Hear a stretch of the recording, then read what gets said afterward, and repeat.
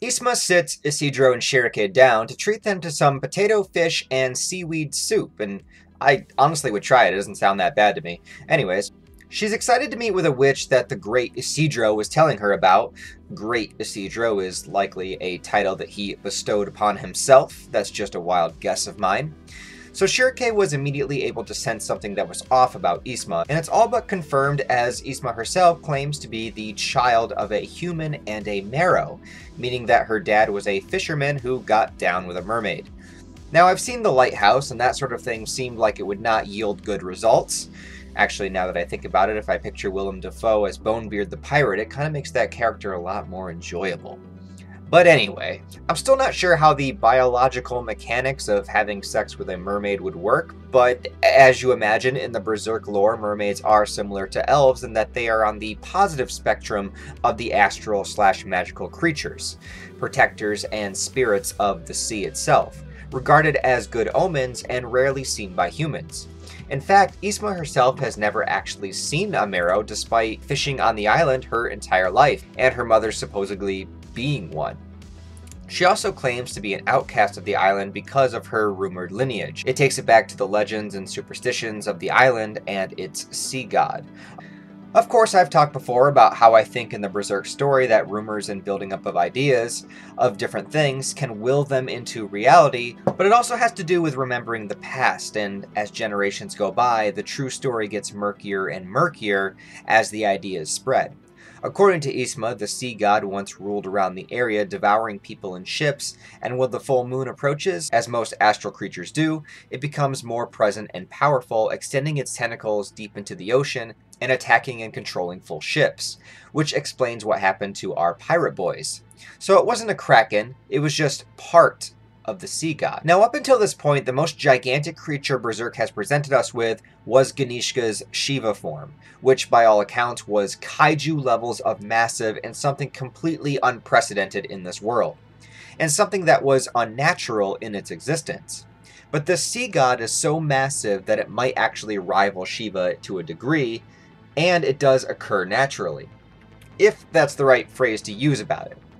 In my personal headcanon, and this is not stated anywhere in Berserk just to be clear, but I would personally like to attribute the sheer size and power of the sea god to a culmination of mankind's general fear of the sea. The fear of drowning, getting lost, starving, fish, creatures, and monsters that lurk beneath its surface, and just the sheer size of the darkness that the ocean represents. They often say don't look too deeply into the ocean at night or you could be called in and never return. The mystery and grandeur of the ocean pulls on a deep primal fear within us, and I would like to believe, again it's not stated, but I would like to believe that the sea god exists as kind of a representation of mankind's fear of the unknown involving all of the world's oceans. And according to Isma, many years ago, the Marrows were actually able to confine the sea god to this island in particular, perhaps trapping it until the great roar of the astral world awakened it once more. Thank you, Griffith. Back in the Strange Tavern, I like this little back and forth between Roderick and Magnifico.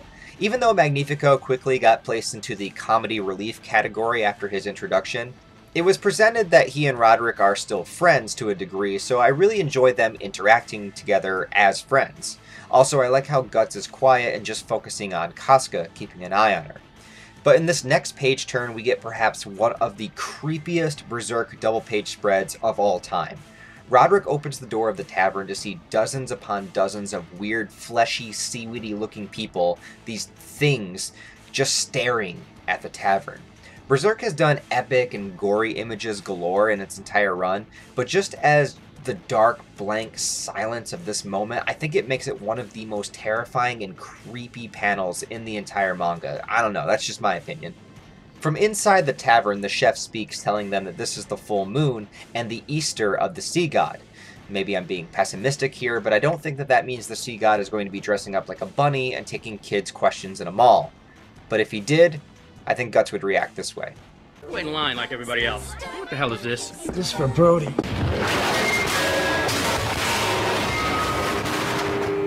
In Instead, Guts just chucks a knife into the chef's eye like nothing, and the whole team prepares for whatever battle is about to come. It's them versus the many tentacles of the godlike monster. And it's great because at this point the team, well, minus Magnifico, they really know the score of what's going on. Guts begins his traditional hack and slash. Serpico takes out his Sylph sword, noting that it seems to be even stronger, given that it's a full moon, which increases the strength of the elementals within his weapon. Farnese controls the thorn snakes that she was given by Shirake, and Roderick just old schools it with his trusty saber. That guy's a badass. And they make it outside the tavern where they are face to face with the reality of this situation. An insane amount of tentacles implying that the inhabitants of the entire island have all been assimilated into the sea god. Guts does every badass trick in the book trying to annihilate the onslaught without having to tap into the berserker armor. This means lots of cannon blasts, which are always fucking badass to see. Now last time he was able to manipulate the armor where he could use its potential and not lose his mind in the process, you know, the Batman guts. Meh. But before, Shirake was there to help him with that. Now she is away with Isidro, Isma, and the elves. And so Guts is basically on his own here for right now. And he stops to reload his cannon, and actually come to think of it, is this the first time we've seen him actually have to reload it? I don't know, I just really like that little detail. But anyway, we get the return of, yes, Bonebeard the douchebag, I mean the pirate. I'm not going to go over a lot of his dialogue because it really is kind of self-indulgent, and I know it's there for humor, but it just annoys me. But his whole ship pretty much crash lands right in front of the tavern, and it is also part of the sea god. Remember, we haven't even gotten to the full body of the sea god yet. So far, our characters are only fighting its tentacles, which that's just insane. And as the pirate ship explains, once you become eaten, you become part of the sea god itself, which is the intention here. It's also an excuse for Miura to show off his skills, drawing massive splash pages like this of the tentacles, of slug creatures, and just all around just madness. With this overwhelming circumstance, Guts looks to Casca, and I feel like here is just the simplicity of the instinct to protect. His face immediately turns away, and the helmet of the armor begins to take over, just like a parasite latching onto a host. The anxiety of Guts using the armor has been used a few times now in the story. It was used in its introduction against Grunbeld, facing the Pashaka on the beach, and when they were trying to escape for Tanis. So this is technically the fourth time, and by this time, even I have to admit, though the tension is still there, it does begin to lack an impact since Guts has managed to get out of the Berserker Armor Rage each time now. It's just the more you use it, the more you get used to it in the story, and maybe that's the intent as we will get used to it and then at some point the armor will be inescapable, who knows. My question when reading this segment of the story wasn't so much of would the armor give him trouble, but it was how he would defeat a creature that is what you would imagine a god to be. Not like the God Hand with powers beyond our understanding, but just something that is so physically large and powerful, like the size of the entire island. Like I said, so far they're only fighting its tentacles. Could even the Berserker armor help with something like that? Well, Guts is gonna try, as he slashes through as many pieces of it as he can, including an iconic page and one of my favorite ever images of the Berserker armor in the entire manga. Just look how godly this page is.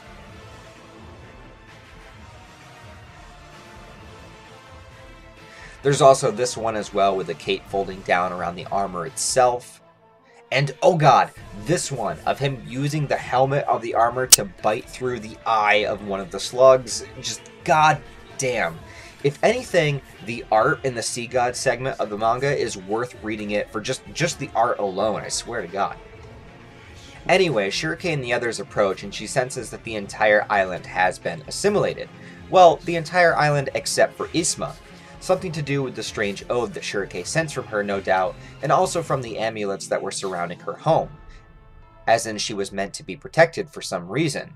And Isma was introduced in this story pretty late, though it's relative to say late because we don't know how much longer the manga will actually go on.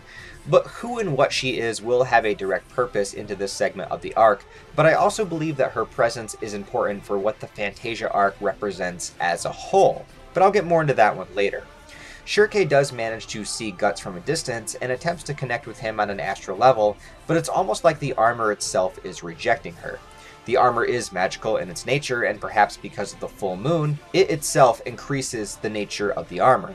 Just as the sea god is assimilating people, it's almost as if the armor must assimilate with its host in a similar way, suppressing the humanity of the user in order to embrace their inner darkness and unleash it upon the enemy. Casca begins to run off from the battle, and Farnese chases after her right away, even slashing her creature on her way. Good for you, Farnese. One of the slugs appears before Casca, but Guts super jumps onto its back and just slashes it into pieces. Though the group is still unsure if Guts did that to protect Casca or if it was just part of his berserker rage. And once again, Serpico steps in front of the group to try to protect them in case Guts goes mad.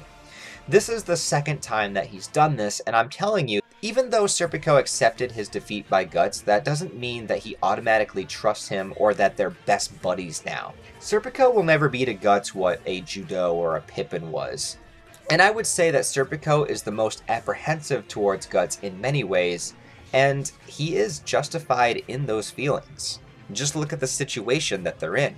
For within Guts, the Beast of Darkness, the manifestation of Guts' darkest thoughts, rage, and fears, is breaking its chains and telling Guts to yield himself into it.